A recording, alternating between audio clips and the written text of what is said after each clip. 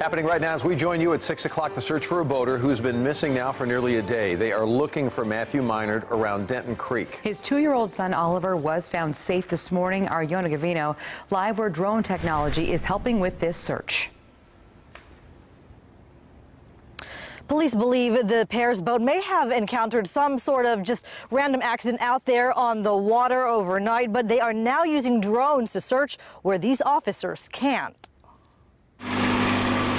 Searchers are determined to find Matthew Meinert. We're hopeful. That's what we're here for. Was the boy found south or north? Drones are playing a key role in the effort. It's knocking a lot of time out. We're able to clear a lot of area really quick, and then we're able to search a lot of areas that you just can't get boats into or canines or that type of thing. Officer Barry Moore is part of a response team made up of several agencies with drones. We're able to zoom in tighter to the ground, and that helps a lot. Matthew's boat ran aground last night with a cell phone, food, and shoes inside, but no trace of passengers until this morning.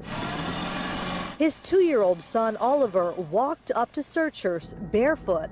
Police don't know how he survived. There was quite a few hours that he was out there by himself, weathering these conditions. Oliver scratched up, but otherwise okay. Like I said, he told him that he was cold and thirsty. He wanted some juice, and essentially that was the extent of their conversation. The Meinert family didn't want to go on camera, but said Matthew is an avid boater.